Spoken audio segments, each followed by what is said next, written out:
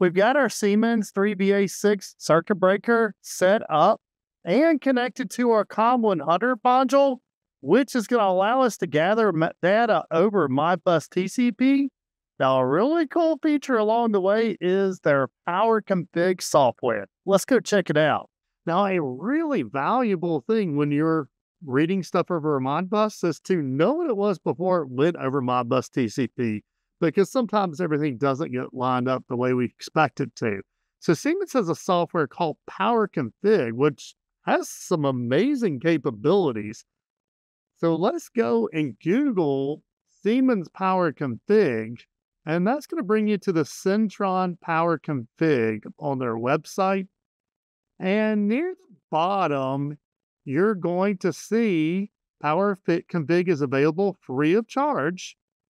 Now, the one catch to this, and this is why this one is very important that you go ahead and register for your Siemens login before you actually need to use it, is only available in certain regions. And I don't know what all regions it is. It was available in the US. But once you're in the correct region, then down at the bottom, you're going to see the download Powerconfig. And then let's click the search accessible devices icon. And then make sure you're on the right network adapter. So in my case, I have 3 different ones. And the one device I'm looking for is on 192.168.20. So I want to be on that one. And then I'm going to start search. And immediately that COM100 comes up. So I know it's out there, and I know its IP address is 192.168.20.84. And we're going to go ahead and load selected device to PC. Now that gets us connected to the adapter. Now on the other side of it is the breaker. So we're going to right-click that COM100, and then we're going to add, and then we're going to grab that 3BA26. And that puts that inside of it. And now let's go ahead and click the Go Online button. And, okay, can't execute measuring because I forgot to go tell it exactly what the communications was. That's okay, we can do it right here. So let's hit Settings. And yeah, it wants to know, hey, I got a computer here and I got a breaker here, and how do you want me to get there? So we're going to hit the Go Offline button. And it's going to ask for our PC interface first, and we are going to use Ethernet RJ45.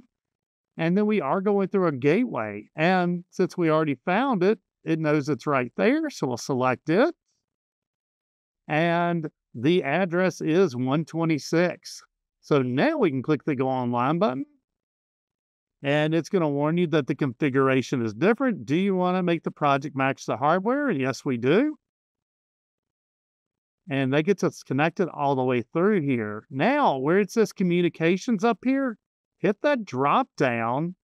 Then we could get a lot of good information off of this. So I'm just going to go to measurements. And this will tell me the various measurements of the system. So I've opened up current, go to instantaneous, and we'll just go to the greatest measured values. Then we can see the greatest measured values. We can also see that I need to set my time. But we can see we have a current imbalance on this, and that's because we are actually feeding 120 single phase through a 3-phase breaker. But you can get some really good data on your system.